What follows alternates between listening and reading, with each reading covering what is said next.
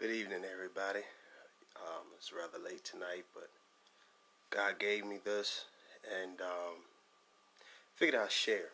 It's an interesting story behind this. God gave me this a couple months back, but He'd given it to me before, and I taught it before. So when I heard Him, and I was like, well, maybe I'm hearing myself. I was like, I'm hearing it wrong this time. I think I'm hearing it wrong. So I didn't come out to teach. Well, the interesting thing about that is God never gave me anything else.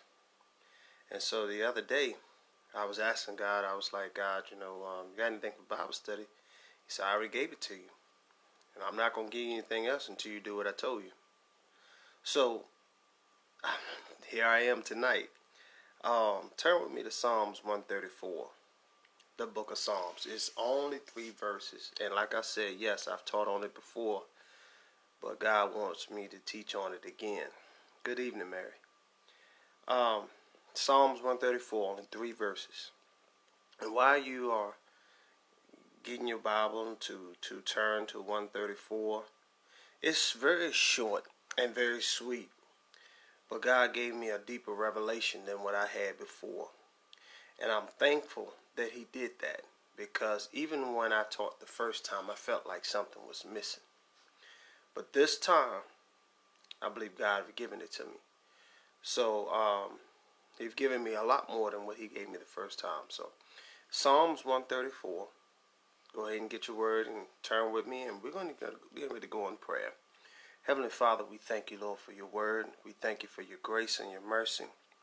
Thank you, Father, for guiding us safely through the day, even into the night hour. Lord, we pray that you allow us to have a good night's sleep. Keep your angels posted around us, God, and our families and our property, Father, to keep us safe. And Father, we just thank you for all that you're doing, God. Lord, help us have a mind that's set on you, Father, so that we can dwell in your peace. God, continue to feed our spirit, Father. Help us to see things your way, Father. Break the word down in such a way, Father, that we can use it to grow on, God, daily, Lord. And we just thank you, Lord, for all that you do for us and our loved ones. And just, God, so many things that we just take for granted. Thank you, Lord. Thank you, Lord. And I pray on tonight, Father, that you will get the glory. It's not about me. I just pray that your word is taught very clear. Please teach it in such a clear way, Father, that anybody who's willing to understand, who wants to understand, can get it. And we thank you, Lord. We thank you for your Holy Spirit. We thank you, of course, for Jesus, and we love you. For it is in Jesus' name we pray. Amen. Psalms 134. And it goes as follows. It's like I said, it's rather short. And this is out in MacArthur Study Bible. It says, Behold, bless the Lord, all ye servants of the Lord, who by night stand in the house of the Lord. Lift up your hands in the sanctuary and bless the Lord. The Lord who made heaven and earth, bless you from Zion. The first time God gave me this, right around the end of verse 1, I took it for what it said. It says, who by night stand in the house of the Lord. And I took it as if it was the sanctuary, maybe a church. But God gave me something deeper this time. And listen, night and day is what we're looking at. When you look at day represents, a joyous occasion. Usually in the daytime people are going about their way, but they're enjoying themselves. Night represents a dark time in your life. Night represents when nobody's around but you. You feel like you're alone. Night represents that season in your life that represents the turning point. And I'm sure many of you all that are watching have had that turning point in this walk with the Lord, where nobody else could help you. Nobody could console your pain. Nothing that you did, nothing that you used to do worked. And it made you fall back into a place where, God, I give up. God, I give up. If you don't help me, I can't get help. And that's what this night represents. See, at nighttime, God knows what he's doing. At nighttime, through the revelation, nighttime could be in the broad daylight. Because it really has very little to do with time. It has to do with the season in your life.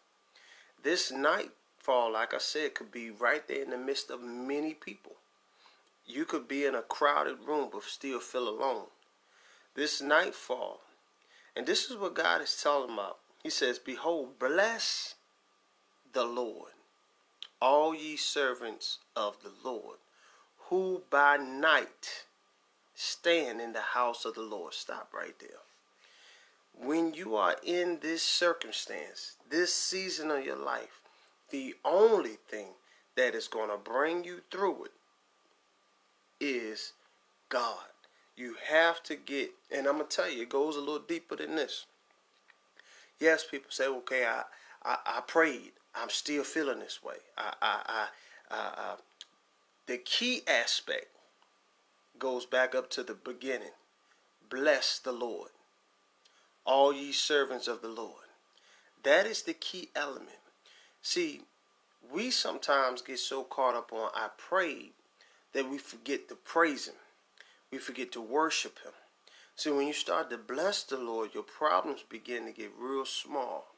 And that's what God is trying to get us to understand, that in nightfall, in that time, that season of your life when you feel like I give up. No more. I don't want no more. I can't take no more. God is saying at that point, bless me.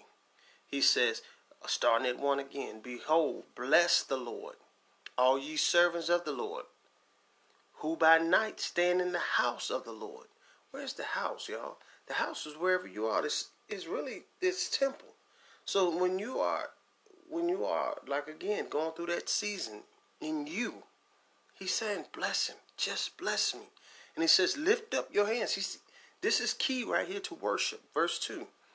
Lift up your hands in the sanctuary. Lift your spirit. Give me your spirit. Give it to me. Give me that issue. Give me that hurt. Give me that pain. And worship me. Lift up your hands in the sanctuary and bless the Lord. Verse 3. The Lord who made heaven, ain't he powerful? And earth, ain't he powerful? Will bless you from Zion. So check this out. I told you this was short.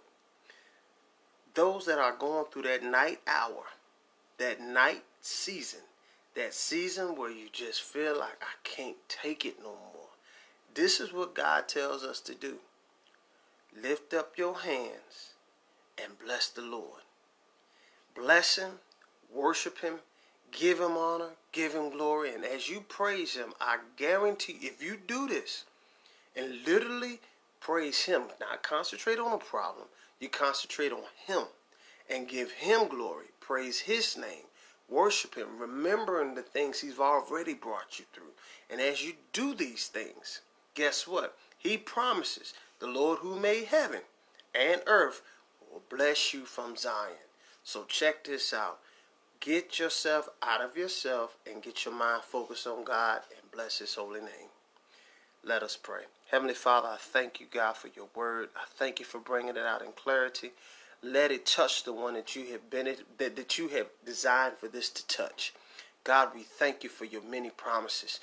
We thank you, God, for showing us the way on how to walk through this life, God. You said, cast all our cares upon you, for you care for us. This is just another reminder that you're standing right there, waiting for us to give the issue to you. Thank you for your love. Thank you for your grace. And thank you for your mercy. In Jesus' name we pray. Love you, Lord. Amen. Love y'all. Get some sleep tonight.